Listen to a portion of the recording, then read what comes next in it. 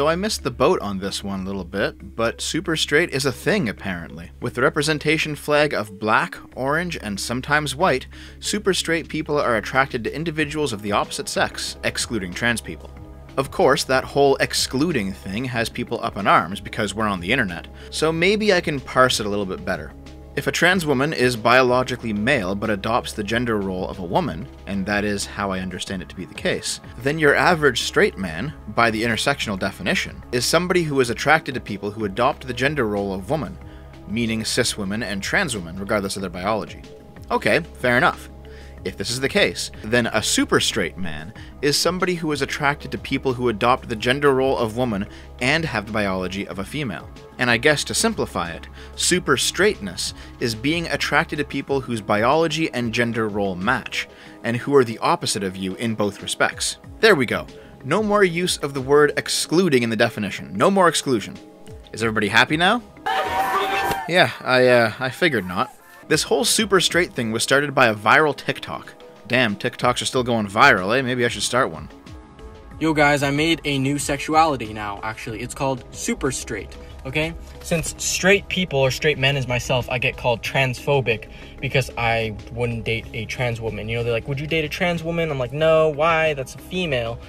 No, like, that's not a real woman to me. Like, I want a real woman. No, you're just transphobic.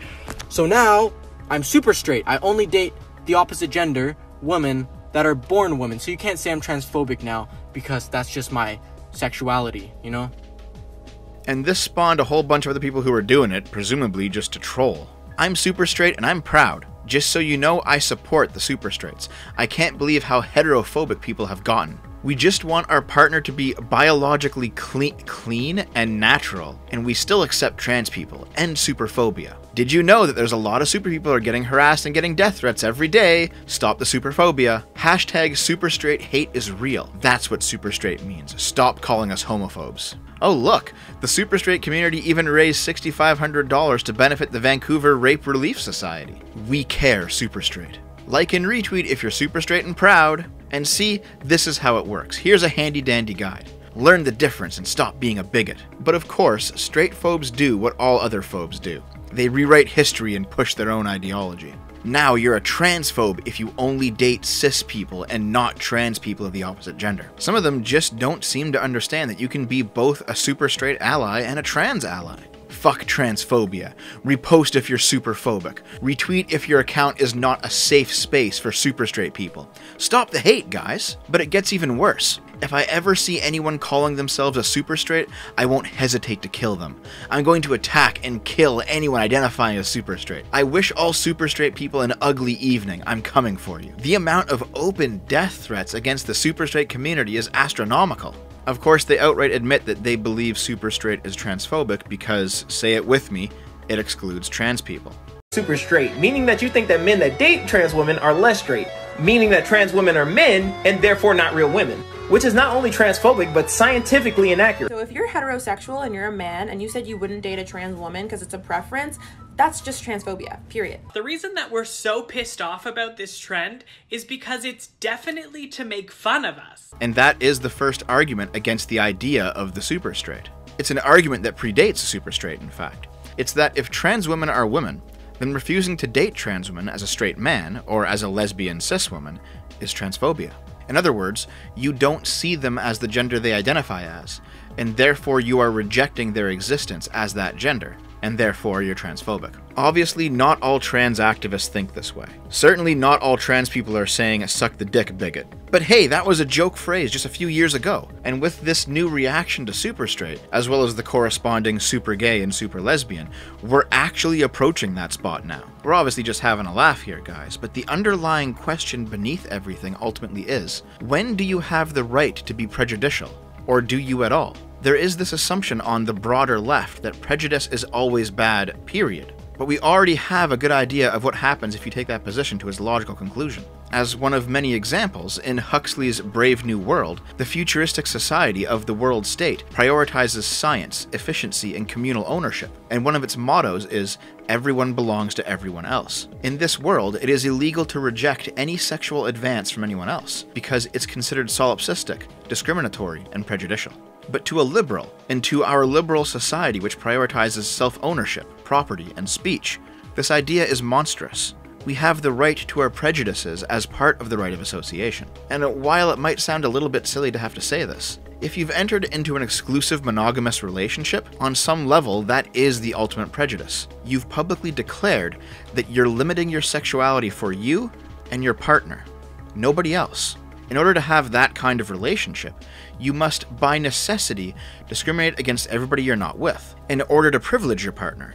And clearly we consider this to be justifiable, because in order to operate in the world we have to rank order things in terms of how they are valuable to us. We've even got biological brain structures set up to do this sort of thing.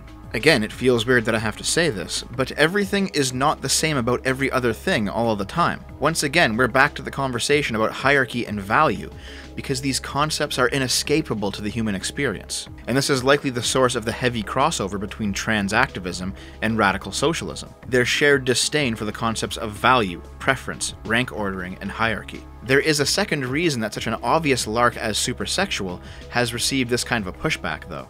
And it's that it punches a huge hole in the intersectionalist self-definition is king type of ideology. This sort of thing has been bubbling up in the lesbian community for a lot longer than anywhere else, where cis lesbians have been told they're bigoted for not being interested in trans women, where lesbian exclusive dating apps have opened the door to trans women in the name of diversity. I'm not opposed to any of these people having sex or forming relationships with whoever they want for whatever reason, but if, to use the current meme terminology, a super lesbian wants to go on a dating app meant exclusively for other super lesbians, that doesn't seem too objectionable to me.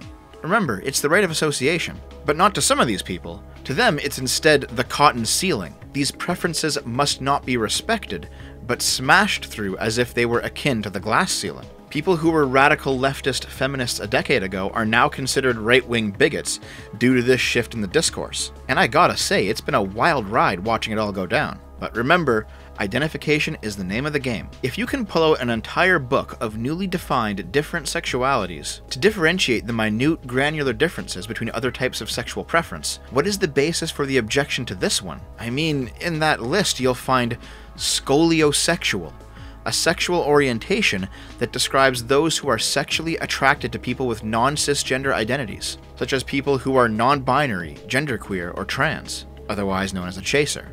Alright, if this exists, why is there such an overreaction to its opposite? Is it because it's called super straight, where the implication buried deep in there is that trans women aren't women? Okay, well why don't we just rename it? What if we called it anti-scoliosexual? Maybe we just call it female sexual? Cis-sexual? If the complaint really is just the meme-like nature of the name, like say with trap, then there shouldn't be any problem with the action of men actually excluding trans women from their pool of potential partners, however you want to call that action. If genital preferences do have a huge impact on your sexuality, maybe look into impresexual? What the... Alright. Impresexual is a term for those who have such specific sexual preferences, it may feel as though it matters more than one's orientation itself. So this is literally an LGBT-friendly variant of super straight, where the sexual orientation is whatever preference you have. Alright? The funniest bit is, this page was made by a trans person as a non-transphobic alternative to super straight. It's already been rejected by feminist and lesbian blogs. And over on Reddit, r/impresexual was made by a progressive, who is currently trying to popularize the term with other progressives. And other progressives are instead attacking them, thinking that the idea was made as a parody by those feminist and lesbian blogs that have rejected the idea. The amount of infighting happening over this dumb shit is amazing. However, we all know why there's so much anger directed at what is obviously a troll op. The observed rules of intersectional theory have been that you can identify as a sexuality, slap a label on it, and it's now valid. Heckin' cute and valid, in fact. By those same rules, there's no reason you can't simply identify as supersexual and claim to be oppressed whenever you receive criticism of it. You can even point to any number of institutions that are explicitly pro-trans and announce that they systemically discriminate against you, not because those institutions are actually superphobic, but because they normalize and clandestinely promote superphobia through their passive neutrality. There's no standing still on a moving train, after all. You can even make a blatant power play and have Donkey Kong say super straight rights. Or anybody else, really. Why not? It's the same thing as when trans activists shoehorn in their ideology in a place that is explicitly non-political, under the argument of, this isn't politics, it's our existence. Okay, it's all fair game then. And so there is no actual coherent argument when somebody comes along and says, I identify as super straight. This is why they can only reply with either death threats or long threads that are immediately self-contradictory, or end with, yeah, you can do it, I just don't like how you do it.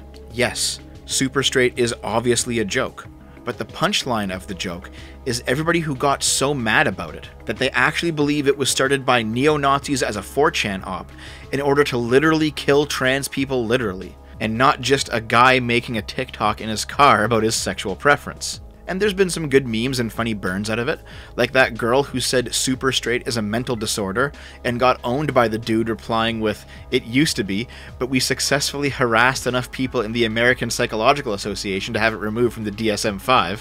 Damn, dude.